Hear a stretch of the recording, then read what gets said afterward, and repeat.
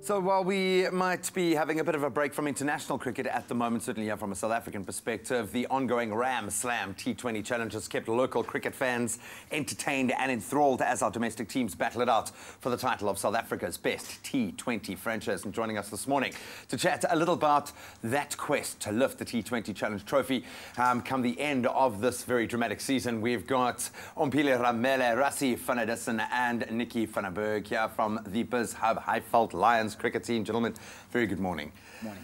It looks like you're up this early every day. That's the life of a professional sportsman is. Guys, thank you so much. First of all, let's just get it over and done with quickly. Not the best weekend. What do you make of the loss this weekend, dude? I think tough weekend for the Highveld Lions, you know. But it wasn't also easy matches. Yeah. It was really competitive all the way to the wire, and I think it's the kind of games that kept the fans interested all the way. Completely, you know, man. So I think that's just going to be the nature of this T20 competition. I think it's going to go down all the way to the wire. Every team is going to be in it until the last game. So I think it's really going to be a buzz all the way through. And that's exactly what we want out of the tournament. Exactly. Nice knock, Rassie, 45. Thank you. You Didn't even know how many runs he scored. He's like, 40, 45, could have been a 50. That was a good run.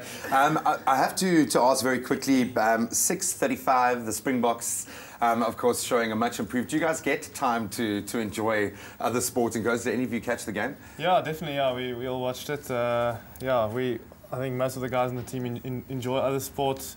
You know, we know a few of the guys that play and whatever, so we always try to follow closely. It almost added to my frustration seeing them play the kind of rugby that we know that they can play when you put into like the previous two games, especially our tour opener. The mental aspects of the game just don't seem to be clicking, but this was the kind of Springbok team that we know. Nicky? Yeah, look, definitely. It's always a great thing for us if we see the Springboks playing well. Like you said, the opening game's always a big one, and to start off with two on the back foot like that is always tough to come back. But Hit me hard, man. They played, yeah.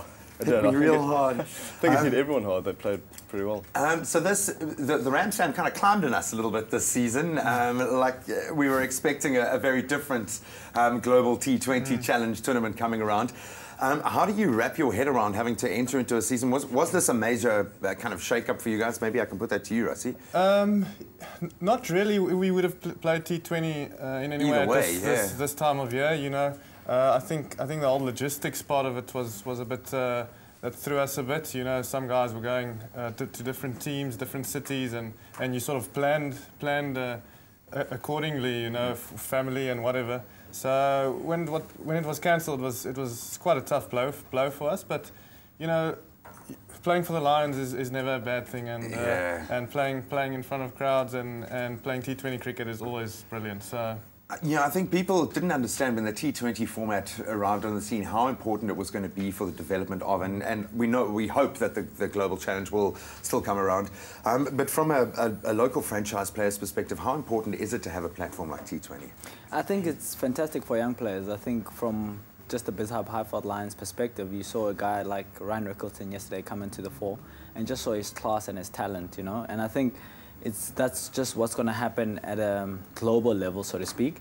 And I still think this competition in of itself, it's actually a spectacular competition, actually, because it's showing we've got all our international players available, and you can just see almost the quality of cricket that's on show, and just also the talent that's been unearthed during this competition.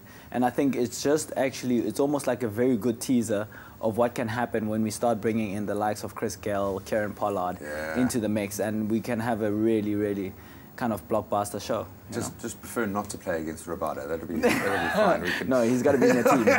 He's got to be on your side. He has to be. Gentlemen, thanks so much. I know it's off to the Free State for the next encounter, so we wish you all the best of luck for that. I know you got to race off to an airport as well this morning, so we really do appreciate you guys stopping by. Good luck for the rest of the season, man. Been great to connect with you. We're going to continue to delve into that weekend sport in a moment, get into the Springboks Challenge, and of course, unfortunately, Super Sport United going down 2-1 on aggregate to TP Mazembe. They are not the African champions, but lots of excitement in the game.